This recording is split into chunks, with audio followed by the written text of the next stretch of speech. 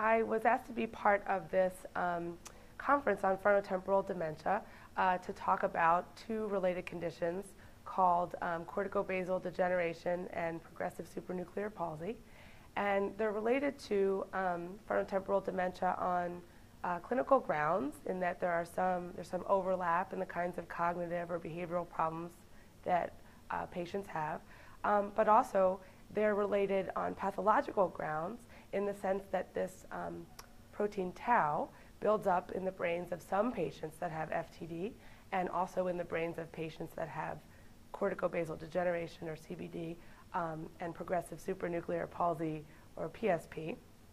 What CBD and PSP have in common is that they have a cognitive and behavioral component, like a dementia component, and they also have a movement disorder component.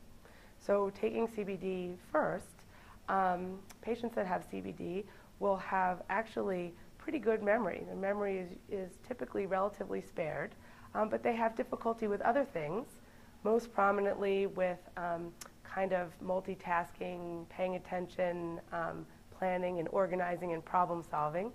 And they may also have difficulty with kind of visual spatial processing, or kind of understanding, where things are relative to each other in space. In terms of their motor disorder, they often have a very asymmetric Parkinson's-like condition where one side of the body is quite rigid and it doesn't do what they want it to do. It might progress to the point that they feel like their limb is useless to them. And sometimes there can be involuntary movements where the limb might take on a certain posture or jerk or have a tremor that's outside of the person's control. In progressive supranuclear palsy or PSP, there's also cognitive and behavioral problems involving this kind of planning and organizing and multitasking. In addition, there can be a lot of personality changes like apathy or impulsive decision making. And from the motor standpoint, patients with PSP will have also like rigidity in their body. They have a loss of balance early on and may have very frequent falls. And in addition, the part of the brain that controls voluntary eye movements can be affected. And so they have difficulty, in particular, looking up and down. This is obviously a difficult situation that requires a lot of adjustment for the person who's affected by the condition and by their family members and friends.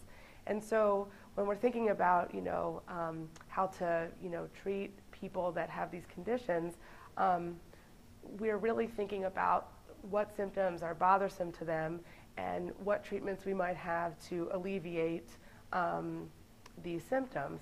People can have a lot of stiffness in a limb, and that limb can become very difficult to unbend, and it can be painful. And so we might try different kinds of medications to relax the muscles, and we even try Botox to weaken the muscles just enough that the person may experience that the stiffness isn't as bad as it had been.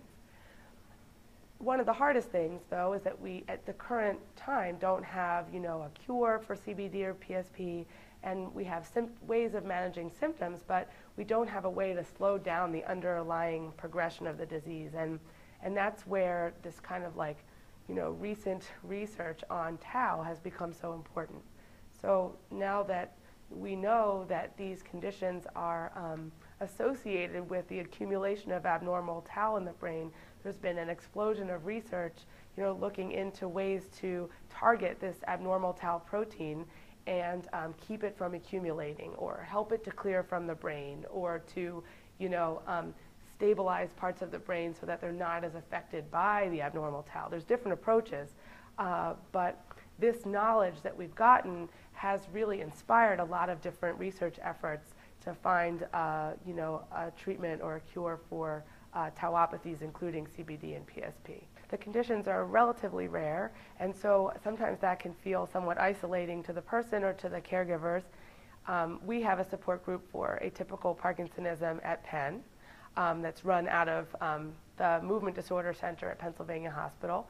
But there is the Cure PSP Foundation which actually covers both PSP and CBD, that provides a lot of information for caregivers about the condition. It provides news about clinical trials, and it also has, some information about finding support in your area.